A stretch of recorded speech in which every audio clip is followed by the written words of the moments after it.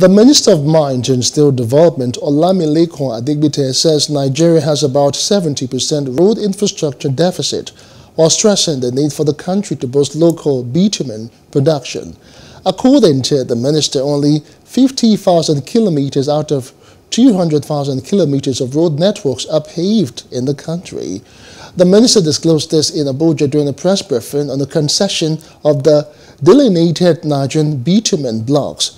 The minister added that the cost of road construction in the country would ultimately go down with the local production of bitumen, which would also lead to import substitution, local content development, and increased value addition to the mining industry, job creation, and more revenue for the government. Hello, hope you enjoyed the news. Please do subscribe to our YouTube channel and don't forget to hit the notification button so you get notified about fresh news updates.